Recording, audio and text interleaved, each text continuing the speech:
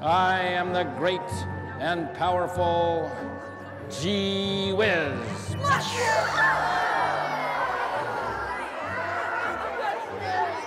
Okay.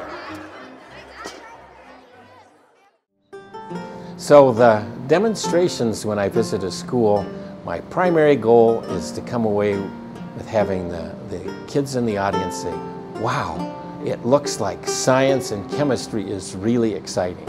If they go away saying science and chemistry are exciting instead of saying, ooh, it's nerdy, it's difficult, I don't want to do that, then I think I've succeeded. So here's how my spell goes. Medulla oblongata. That's a part of the brain. Et echinodermata. That's the kind of animals starfish and sea urchins are. Chili on a cheese enchilada. That's what you could have had for supper instead of baked potatoes. Help Gee Whiz freeze this water. And then I snap my fingers and say, freeze. See, the ice is starting to form. And in just a few more seconds, frost will climb up the side of the flask.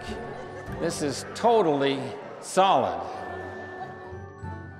The very first thing I do is also try to teach them that if you want to be a scientist, you have to have the courage to be wrong.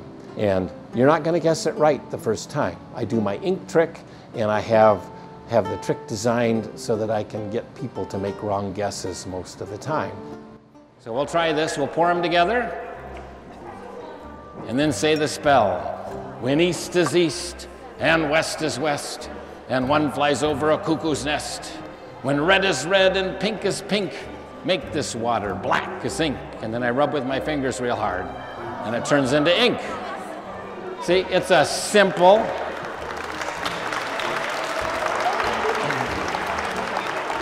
it's just a simple spell.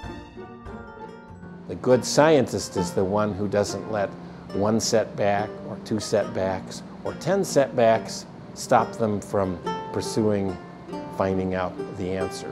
So if you think you're not real smart in the classroom, that doesn't say you're not going to be successful as a scientific researcher. One of my first couple PhDs from the University of Montana was very mediocre in the classroom, and yet he came up with my first big research breakthrough here at the University of Montana because he wasn't afraid to have it not work the first time. We need a lot of different talents in science, and just being good with numbers and taking a test, that's just a small part of it. The Magic School Bus, which is a National Science Foundation underwritten program, has Miss Frizzle. And what does she say? Take chances, make mistakes. That's what she's talking about when she says that.